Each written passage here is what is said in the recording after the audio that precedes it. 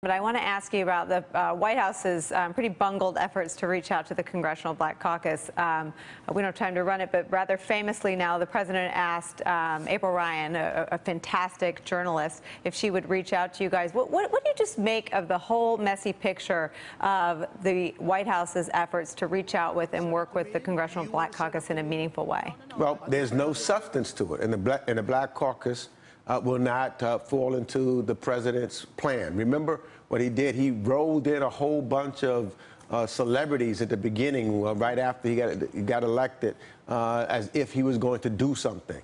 Nothing happened. So it was photo ops. We're not going to be part of a photo op. We're about serious business. We have serious issues. The chair of the Congressional Black Caucus, Cedric Richmond, had given the president a 130-page document.